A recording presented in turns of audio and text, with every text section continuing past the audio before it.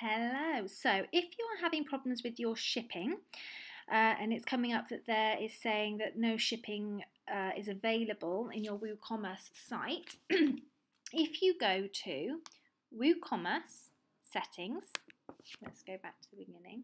So WooCommerce settings, on these tabs, click shipping. So you want to enable shipping. Whether you want the calculator on the cart page, not sure. So there's different things here. You can default to the billing address or default to the shipping address. I guess you'd want that one. So you can ship to all countries. You can ship to various different, if you just want to keep it within the UK or whatever your country is. And you can select them here.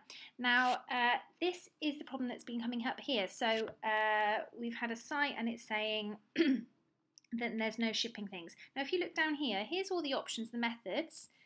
This is saying enabled, nothing's enabled. So if we want to say charge $3.99, if we click flat rate here, it will take you into that thing. We want to enable it. What do you want to call it? So UK delivery, first class, for instance, something like that. To all the allowed countries, maybe it's just like the UK, for instance. Okay, because we don't want to send $3.99, you know, if we're doing it, and so we're going to put in here $3.99. So we're going to save those changes. Okay. So now that should come up as a delivery option.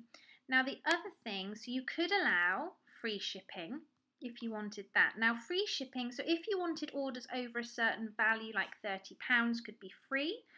So you could enable that, say free shipping, but it requires a minimum order amount of £50, for instance, and then that would allow people that when they've ordered £50, free shipping would kick in.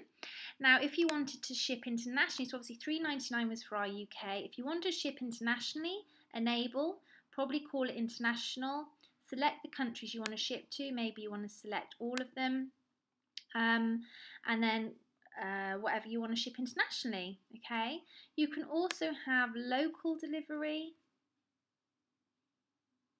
here. So again, you could, you know, maybe if you're local, you could offer free delivery if you wanted to, and you'd put in postcodes here.